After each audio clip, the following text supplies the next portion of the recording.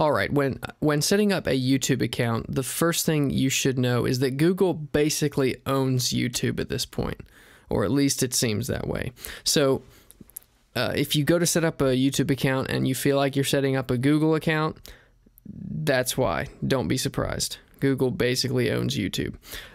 That being said, if you have a Gmail account or a Google account of any kind, you pretty much already have access to a YouTube account. You just have to turn it on. But if you don't have a Gmail account or a Google account at all, then first thing you should do is go ahead and open up Safari and just Google search for create a YouTube account.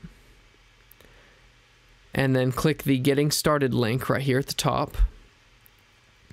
And here you'll see up here it says create a YouTube account. Just click YouTube account and it will bring you to this page where you can set up your new Google account. So just fill out the information listed here, and once you're done you can click continue and you will have yourself a fancy schmancy YouTube account. Congratulations. At that point you can go and do things like upload videos straight from your phone, and it's super easy. So that's all for this episode. If you have any questions, please feel free to leave a comment in the comments section. Thank you very much. And don't forget to subscribe.